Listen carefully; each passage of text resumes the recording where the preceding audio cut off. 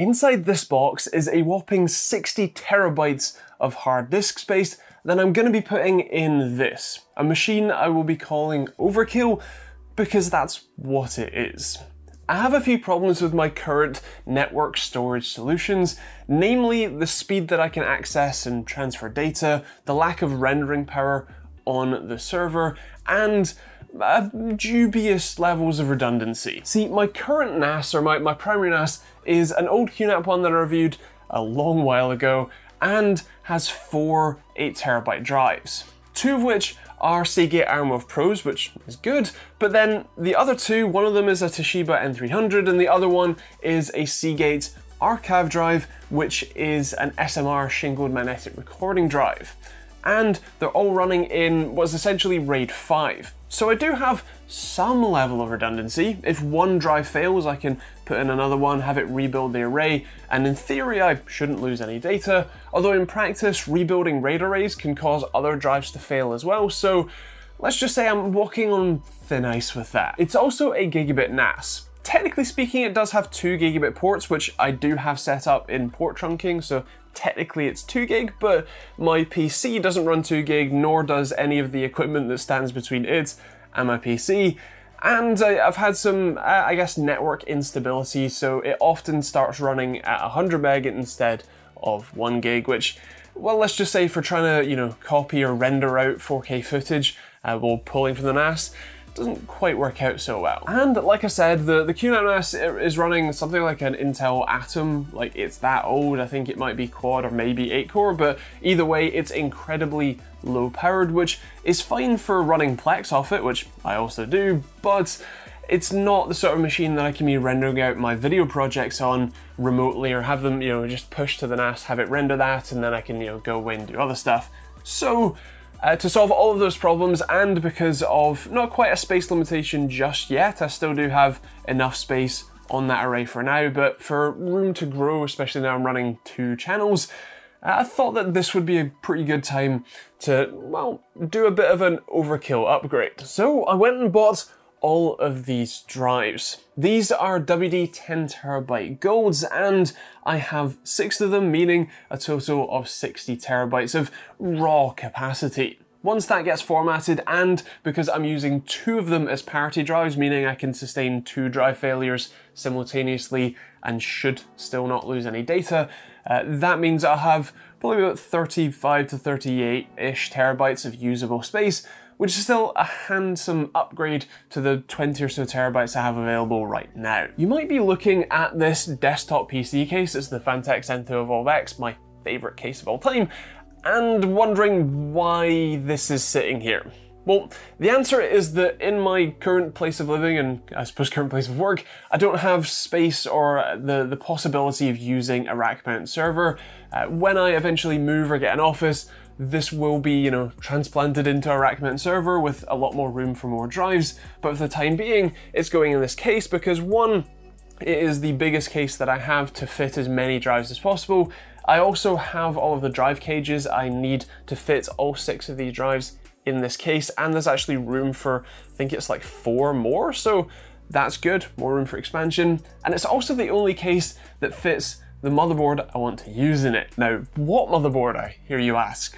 Well, the answer is the one that fits one of these. This is a Threadripper 2970WX, and I'm going to be using this in the build. Now, you might be thinking, why? And the answer to that is pretty simple. I want to use this as both a NAS and a sort of rendering server. The idea here is that because I'm using Unraid, it's very easy to run virtual machines, so I'll partition 4 cores of the 24 that this has to Unraid so that it can handle all of my storage needs, and then I'll have the other 20 cores partitioned to a Windows VM, as well as the graphics card I'm going to put in it for acceleration, and then I can have it be rendering my videos, transcoding footage, so that I can take that load off of my main PC. I can carry on using it however I like, while this renders all of my projects and videos in the background. Plus, I would also like to be able to edit directly from this rather than having any footage stored on my PC. It makes things a lot simpler. I already use a lot of effectively old footage in some of the videos.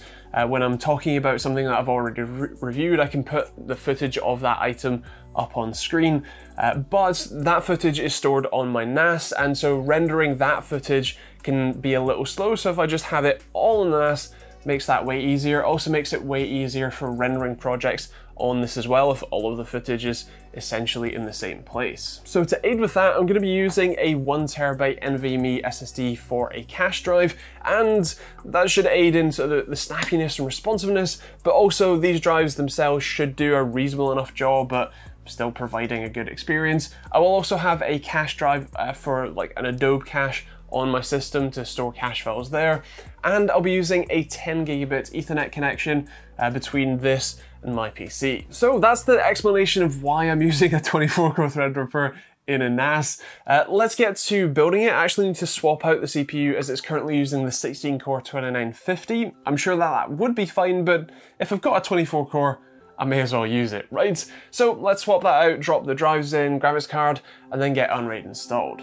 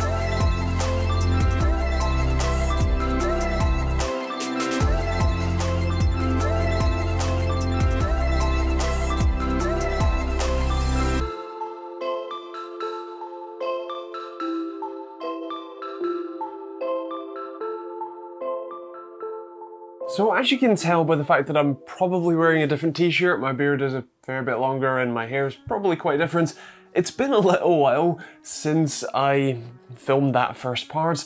It's actually been about a month since I actually put it together, as I've spent about a week just putting all of my data onto it. Then I spent another couple of weeks actually using it, trying to get everything set up right. And so this is the look over the finished version, the built version that is now in use, and hence why it's not sitting here next to me. So how I have it set up now, I have the Netgear, I think it used to be called SX10, now it's something different. I'll put up a shot of it on screen so that you can see it, but essentially that is a 2-port 10 gigabit managed switch that I'm using as an interim between the NAS, which has the 10 gig card that came with the Asus Zenith Extreme motherboard, and my PC, which now has the Asus XG C100C, a very nice, actually very budget 10 gig Ethernet card that you can just drop into your PC, and as long as you have you know, other 10 gig devices, is very useful. In terms of how I have it set up in Unraid, well, that one is even easier. A quick note on Unraid, by the way, this is my first time using it, and it's insanely simple to get started and to do pretty much anything on. For example, when setting up the array, all you have to do is go to the main page, and then pick which drives you want to be your parity drives and which drives you want to be your sort of data drives in the array. Once you do that, you can also add any cache drives you want. In my case, the M.2 SSD, the 1 TB drive that's in there, and then you click start, it does a parity sync, and you're up and running. You can then go to the shares page, create a shared folder, maybe some user accounts so you want a bit of security in there, and share it, connect to it from your Windows, Mac, Linux, PC, whatever, and you're done. If you want to install Plex, you can do that in a Docker container with a couple of clicks, especially using the Community Applications plugin, which is fantastic, by the way. There's also the Unassigned Devices plugin, which is also great. Even if you want to create a VM, which I have, it's a couple of clicks as well. The one thing that I don't technically currently have working to the fullest extent is having the system or the VM render my videos for me automatically. I can remote desktop into it, open the project up in Premiere, and then export it to After Effects after manually locating the missing media, even though it's all on the same drive. But right now I can't just from my PC copy the project folder to the watch folder essentially in Premiere and have it auto do everything for me. There's still a bit of work in between, and so that's something that I'm still working on. But if I want to have it render footage in the background for me, or just render this sort of footage that you're seeing now down to 30 megabit per second, which is what I normally do anyway, that works just fine. I think the next purchase that I will make towards this NAS adventure is probably a UPS. I don't have a regular or basically any level of power stability or surge issues. That's not something that I get here. Power is generally pretty stable in Britain as a whole, and my area seems to do pretty well too, but it's definitely good practice because inevitably there will be some issue that causes a power outage or a surge or something, and I don't want to be losing data for the sake of not buying a, in the grand scheme of things, relatively inexpensive, box. So that's probably going to be my next purchase. As for my final sort of notes on Unraid, there are a couple of things that I want to just mention for anyone who's planning on building their own NAS using Unraid. Like I said, it's ridiculously simple to get started, and the file system and the way that they handle the different drives is definitely unique. It means that you can basically use any size drives in any configuration you like, which I know a lot of people do, especially for running like Plex servers, where if you happen to lose all your media, it's not like the absolute end of the world. Like, it'd be annoying as all hell, but it's not like what I'm doing, which is storing my production media essentially, and so that would be a bit more of a problem if I lose that.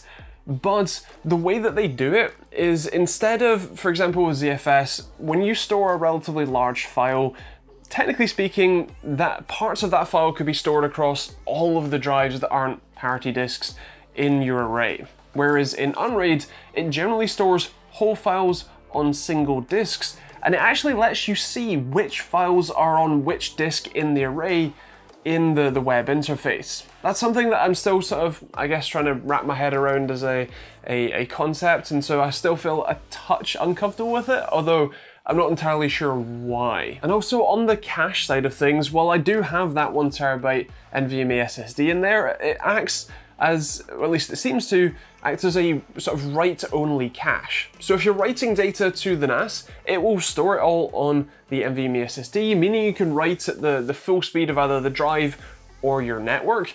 And then it doesn't move that data off the drive automatically. It doesn't act like a buffer where it's still copying to the array, but it can fill up the drive and slowly fill the array at whatever speed your disks can handle. Instead, it acts as an intermediary step where if you write to the NAS, it will store that, and then either when you run the mover manually or via the schedule, hourly, daily, weekly, monthly, yearly, I think, it will then move all of that data off of the SSD and into the array. The problem with that is that when you're copying or when you're writing data to it, when it lands on the SSD, it doesn't then also write it to the array until you press move or have the mover run. What that means is that if you're writing data, and in my case, in theory, I could write up to about 1 terabyte of data, and that would be entirely unprotected until the mover moves it to the protected array itself. What I was hoping for was more of a sort of read-write cache, where when you're basically that sort of normal cache, if you think of it as when you access files regularly, those files get stored on the SSD, and when you're writing, it acts as a buffer for the NAS, or for the array, so that as you're writing lots of data, the SSD can hold all of that for a short period of time and slowly write it out to the array. And again, when you're accessing, repeatedly accessed files, those will get a copy stored on the SSD so that you can access those quickly as well. But it doesn't seem to do that. Now, like I said, I'm new to Unraid, so if there is a way to make that happen, please do let me know in the comments down below. I'd be very interested in trying to get that set up. Although for the time being, how I have it set up is the mover runs weekly. I only write about 100, maybe 200 gigs at most a week in terms of footage, and so I can basically keep all of the footage on the SSD for the general week that I'm going to be working on any one video, and then once that video is done, generally at the end of the week, it will be moved to the array. I can still edit directly from the array anyway, it's still fast enough to do that, but it is just a touch snappier on the SSD, and so that's how I have it set up right now. So there you have it, there's my new 60 terabyte or 36 terabyte usable NAS with a NVMe SSD cache and a 24 core Threadripper with 16 of those or 20 of those as a pass-through. So yeah, there you have it. I would love to hear your thoughts on this definitely overkill setup. If you have any suggestions on things that I should tweak in Unraid or hardware side, feel free to let me know in the comments down below. I do know that I'm not using ECC memory right now, which is something that I will also be upgrading to in the future. But yeah, that's pretty much it. Thank you for watching. There'll be links to the hard drives and maybe a couple of the different parts that I've used in the description, as well as Unraid. That won't be an affiliate link, although the links to the drives probably will be. And yeah, that's kind of that. As usual, there are plenty of other links in the description down below, but I think if you've made it this far, you probably know that already, as well as, videos and subscribing and stuff, so I'll leave it there. Thank you for watching, and we'll see you all in the next video.